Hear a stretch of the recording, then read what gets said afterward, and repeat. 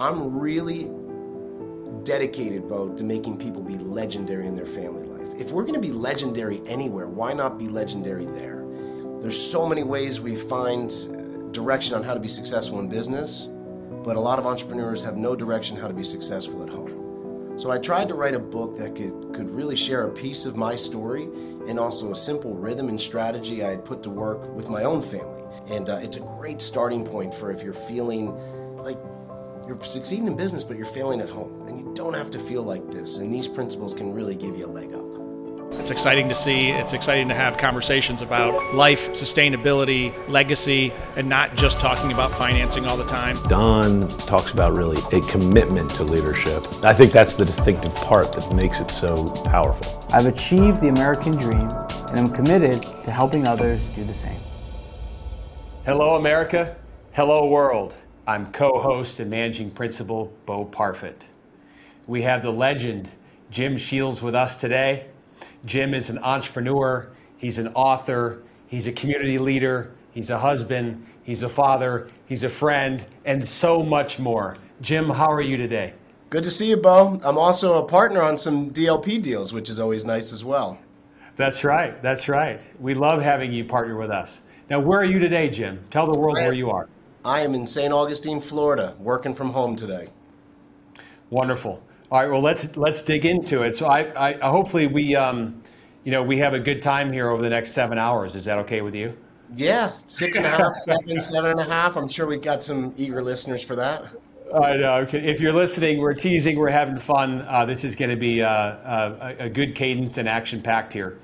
So, Jim, what a lot of people like to hear is usually what's your childhood like? What was it like growing up? And a lot of times, not all the time, but at times, your childhood can kind of, help shape who you are today. So what was your childhood like? Yeah, I always struggled in school, Bo. School was not my thing. I had all the things that I get paid for today got me in trouble in school. Standing up and going outside the lines, being creative and not following along. So I always struggled in school, grew up in a middle-class family, which was a loving family, but also always struggled with money. And I remember my dad had this greeting card that he had given to my mother. It was, a beautiful couple walking down a beach, I think in the Virgin Islands. And he had written to her, and it was on their dresser forever, and it said, this is going to be us someday. We're going to travel there with the whole family and do these kind of trips. And that never happened. He always struggled with money, wasn't able to get away. It wasn't lack of desire. It was lack of freedom, lack of financial resource, lack of initiatives in business, and all of his businesses failed. And my goal, Bo, was to live the opposite for me and my family. I love that. I love that. So tell us about your first kind of few jobs. First few jobs. First job was 11, and I had a paper route. So hopefully there's people who aren't too young in here going, what the hell's a paper route? Because it's kind of hard to imagine now. But yeah, I had a paper route, and then I caddied, worked at the local supermarket, and so I was always the kid with two jobs, always. So it was never shy for me to go knock on someone's door and say, "Can I cut your grass? Do you need help with this?" And that was kind of the way I went up. It was odd job mania right from the age of 11.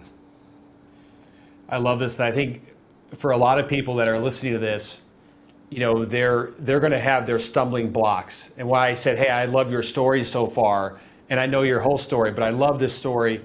And for the audience listening, is these are stumbling blocks, right? Your childhood was tough, but you turned those stumbling blocks into stepping stones, which is what I love. So at what point did you kind of realize, hey, you know what, I think I can be an entrepreneur? To my father's credit, although he always struggled, he always said to me, do something for yourself. Go out on your own. Do something for yourself. It's the only way you're going to create that freedom, that adventure, all the things that you want to see. So it was a mixture of him pushing, and also I had a grandfather who was a successful entrepreneur. And he was your classic, went to school until the age of 7, and then went to help the family just to survive. And he became a stock boy at a company called J.J. Newberry. It was the big Woolworths five and dimes out on the West Coast. Well, long story short, and about 40 years later, he worked his way up to president of that company, and then opened up the company Cloth World. I don't know if you remember that, Bo. You would have been. You're too young, but there were about 500 chain stores, and my grandfather founded that. So he was always this humble guy that only went to school until 7th grade, achieved things, and every Sunday when I was in my freshman year of college, he would call me, and we'd have these conversations. And man, those stuck with me, and he died at the end of that summer. And so that last year was just so potent for me that I got to have these talks with this humble entrepreneur that really showed me what was possible, even if I didn't do great in school, which I never did. So he was kind of my guide and light in that sense. Well, I think it was Mark Twain that said, "Don't let school get in the way of your education." Yeah. Jim? I was going to say, not that school is bad, it's just not for everyone. We all learn in different ways, and there's different skill sets we have. I love the saying, Bo, if you judge a fish by its ability to climb a tree, well, it's always going to think it's stupid. And I think we have to look at that with ourselves, with our kids. Going deep into our own genius can fill some really important voids if we're having the courage to go and actually put those to use. Absolutely. I love that you were able to have that nice dialogue with your your grandfather. That's awesome. Yeah, special. Yeah. So tell us about your first we have a lot of entrepreneurs on the show, or people that maybe thinking about want to be an entrepreneur, or frankly invest with entrepreneurs. So when you that first deal that you did, tell us about that first deal, and was it scary as heck? So, Bo, I always say, people go, "What was the best real estate class you ever took?" And I'm like, "Well, that's easy. It's 432 North M Street in Lompoc, California." We're talking about 25 years ago. I mean, I was way out of my league, or so I thought. Here it is, a 3-family house, fixer-upper, probate sale. I offered $152,000 with $2,000 in closing costs, and the worst thing happened. It got accepted. And I remember standing in the condo that I was renting, and man, I'm hyperventilating. I'm like, I got to come up with 10% down. That's $15,000. It needs to be repaired. I'll never forget that deal. But that was the first deal, and it was a taste of what was possible. I remember getting out of college, my first job, which was awfully boring and in corporate America. Nothing against anyone, but for me, it wasn't for me. And I got $24,000 a year working 60 hours a week in something I hated. And here it was doing this deal within 3 months of closing, renovating the property, raising the rents, getting it reappraised. I made like $85,000 in equity and was getting a cash flow of $800, $1,000 a month. And I'm going, wow, there's something to this. But I was hyperventilating when that thing got accepted, Bo. And I was trying to think of everything I could why I should back out of it. That little fear guy on your shoulder. But I moved through and continued on. I love it. I love it. I want to talk more about business here coming up here, but let's put this on pause a sec. You're an author, so tell the world about your book and what was the genesis behind the book. Yeah, it's not a book I wanted to write, Bo. And you and I have had talks on the sides about this. I didn't want to write it. I didn't feel comfortable writing it. I wasn't a family therapist. I wasn't, that wasn't my thing. But I did have a pretty unique family story, and I was pretty vulnerable to share it in some entrepreneurial circles. And people said, you need to write this book. And the bottom line, it's about, there's so many ways we find direction on how to be successful in business, but a lot of entrepreneurs have no direction how to be successful at home. So I tried to write a book that could really share a piece of my story and also a simple rhythm and strategy I had put to work with my own family. And as you know, I have 5 kids now, but when my wife and I got together many years ago, I didn't only fall in love with her, but 2 little boys. She was divorced with full custody, had been through an awful marriage with, terrible things of abuse and alcoholism, stood up for herself, got out of it. I met her a few years later, and then all of a sudden, it's almost this instant family. The boys asked me to adopt them. So I started to do these, yeah, right, Bo? It was incredible. Yeah, that's awesome. Incredible. Such a time. I remember when I sat at the table and they said, they asked, would you be willing to adopt us? And as I choke back the tears, I'm saying, of course. And, when we came online, we hit it off instantly, but there were trust issues. And here I am, running 2 investment companies in real estate that, barely made it through '08, but I didn't want to miss out. So I share about this one strategy that we started to do, this quality one-on-one time that we would schedule, and the result it had on not only our relationship, but also now seeing, following the things they really wanted to pursue in their life. And that one thing, Bo, I wrote the book. You're talking Jamie's breastfeeding our daughter, and we're releasing it on Amazon. And luckily I had some good friends who loved it, supported it, some big podcasters, and it went to #1 in family, entrepreneurship, and there was a third category. I don't remember it off the top, but it had an underground following, which was exciting. And what's nice is we don't advertise it. There hasn't been a big push on it, but all of a sudden there's people like you and Don and others saying, we read that simple, small little book, and it really helped my family. Thanks for writing it. So it's been a really special part of my life. And tell the world the name of the book and where they can find it. The Family Board Meeting is the name of the book. The name of our company is 18 Summers. A lot of us know, oh, you're the 18 Summers guy. So the name of the book is The Family Board Meeting. You have 18 summers to connect with your children. And it's on Amazon. You can pick it up anywhere. I like to brag that when people go to events, and there's lots of good books given out, mine gets read first because it's the shortest and least threatening, to say, oh, I'm getting into this. Will I be able to finish it? The answer is yes.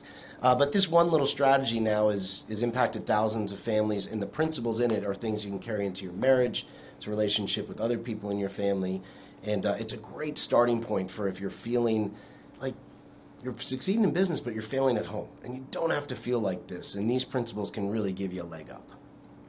I love it, and I agree. I've read the book twice. I keep it close because it's a book I like to read every year, so I love the book. And Don Wenner, who's the founder and CEO of DLP Capital, and his wife Carla, they adopted a child, so now they have 3 boys. They're also a huge fan of the family board meeting, and they have their family board meetings. So they do it. They follow your program, and Don speaks very highly of it. And I do it in my family too. We call it something a little different, which is something you say too. Is hey, call the meeting whenever you want. Ours is a father-son and father-son's trip. And we do it about every four months, and that's what works for us. Exactly, and that's what it's about. It's your own game. I always tell people, entrepreneurship, family life, your personal hobbies, it's your own game. You decide. These are just markers. They're not like absolute rules. And remember, I didn't do good in school, so absolute rules never really suited me. I love it. All right, so tell us tell the audience, hey, here's my company. Here's what I do now. Yeah, well, I have been a real estate investor for 24 years now, and I'm partners with Chris, who you know, in a build-to-rent venture here in Florida. We build in 14 different markets, and we help investors build their own portfolios along with our own. So that's one of my main focuses, along with dabbling in RV resorts, which you guys partnered with us on the Island Oaks RV Resort, which was a very exciting project. I had the fun job of traveling 2 different summers for 6 weeks and going out and investigating what the best parks looked like, and brought the idea back to our designers. And I think the proof's in the pudding with the dynamic start we're getting. So that's my main niche in real estate. But Bo, I've never been able to get away from this family thing. My heart and soul is you guys, although we're partners in real estate, you've asked me to speak at your events 4 times. And that's never about real estate. It's always about family life, because I try to share simple strategies and rhythms that are going to help entrepreneurs succeed at home. And that 18 Summers business blends right in with my real estate investment company and is a pinnacle of who we are, what we're about. And I'm proud to say not only do we get returns for our people in real estate, but also in home life. And I think that's one of the things that really made me unique in how I wanted to be and how I wanted to approach business. I love that. And can you talk a little bit about that kind of that deep connection that your DNA, your book, your partnership with DLP. So talk a little bit about Don Wenner and DLP and that partnership, and how did that come about, and did it just feel right, or kind of walk us through that? Yeah, I was introduced to DLP through mutual friends, and we were neighbors, and here you guys are, this big company. I'd heard the name, but we all run crazy in our own directions, right? And we got introduced, and I remember we sat down for the first time, and we were going over some land deals or something, but I started to talk to Don about taking this 6-week adventure with my family to go investigate RV resorts. And first of all, Don was like, oh, I just bought an RV for my family and going up to Asheville. And so we just started to talk about family. And next thing he said, well, tell me about this RV resort. And next thing you know, you guys are our partner on it. And as I started to share some of my family strategies, I started to get invited to not only do more deals with you guys, but hey, can you come in and help with this leadership event for our internal staff? Hey, can you speak at our next main event? So it was a very organic growth, I think. Also for Don and I'm a big believer in value-based decisions and value-based learning and value-based company. Not that you have to be exact of people, but when people share your values, it's easy to work together, I think. And as Don was going through his adoption, well, we recently adopted as well. So we were trailing by about 2 months behind him and Carla with our adoption. So we're checking in on each other, we're going through. So it was a really exciting time. In fact, the last time I was on the podcast with Don, you weren't on that show. I never have my phone on a podcast, Bo, never. I mean, that's just rude. My focus on intermittent tech fasting. However, that day I had to. The reason was that morning, the adopted mother had gone into labor. So Jamie's on call. And so as I'm talking to Don, my phone is buzzing. And so I pick it up and Jamie said, as soon as you're done with Don, you need to get to the hospital. So I literally finished the interview and I'm like, he's like, oh, that was great. And I'm like, Don, I got to go. And he's like, I'm like, the baby is being born right now. He's like, wait, what, right now? And I'm like, yeah. I said, how funny. We've been talking back and forth. We were doing the podcast together. And yeah, that was a pretty funny day. So I think it's just, we shared values, that family value. It was easy for us to get along and to strategize. And, it's always an honor with the groups that you guys are being together to see the value in what I talk about. Because let's face it, Bo, in what we do, not everyone's going to see the value in what I talk about. But you guys have, and it's been a really nice blend for us to work together. Oh, well said. What a story. That you're literally, we're in the middle of talking with Don on the podcast, and oh my gosh, the baby's being born now. I love that. He's like, go, go, go. It was fun day. Don's really, this is pretty cool. I mean, it's what I've heard Don say is, hey, it's fun to make some money together. It's fun to kind of do some things together. But what's really the greatest gift we can give someone? And that's the gift of more time. Yeah. Because with more time on this earth, we can hug our friends and family. We can make more of an impact, build our resources, give more to charity, and so on and so forth. So time is really a special, special gift. And the technology and the science and the information exists right now to live another 10 or 20 more years, at least, of healthy, active living. Yeah, so absolutely. So talk about your, a little bit about your health, wellness, and longevity program. Yeah, this is another core value of mine that we've spoken about. I really dove in I was fascinated with this. I was just absolutely fascinated. So I'm already I did an NAD treatment this morning, NAD treatments and stem cells and exosomes and different vitamins and intermittent fasting. These are things that I'm already really involved in. And it excites me. I'll tell you a quick story, Bo. I went back this summer to Ireland to go visit my roots. I still have some family back there. I promised this trip with my dad. As you know, my dad passed away last year, unfortunately, but I kept that promise to take this trip. So I went back and I got to stand in front of the grave of my great-grandmother.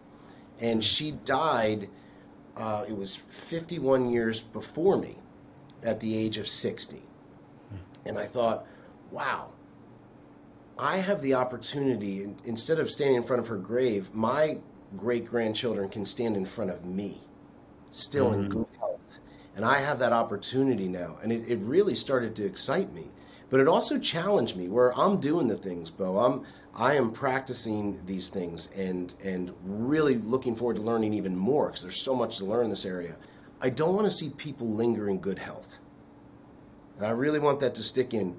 We now have the ability to linger in good health. And you say, well, that's an oxymoron. How can you linger in good health? If you are uncomfortable in your own skin and your relationships are in the toilet, I believe you can still linger in good health. And what I want to challenge people to do, and something I sat on the west coast of Ireland and wrote for 3 days about this, Bo. 3 days, just totally inspired about. I have that saying, and Don shares it now. Let's be a leader in our industry, but famous at home. I'm really dedicated, Bo, to making people be legendary in their family life. If we're going to be legendary anywhere, why not be legendary there? And that's something that I want to talk about, I want to challenge on, because I think each of us has the ability to be legendary in our family life. And how is it going to look? You know, if I'm standing in front of my child's child, that's going to be incredible. And I want to earn that right. I mean, think about that for a minute. You want to talk, you know, I know you're picturing with your two little ones, right? You have two, right? Yep. Yeah. Could you imagine being in front of their child's child? And you're still hiking mountains with them. It's a different realm of possibility. It's a different realm of enthusiasm. It's a different realm of responsibility, right?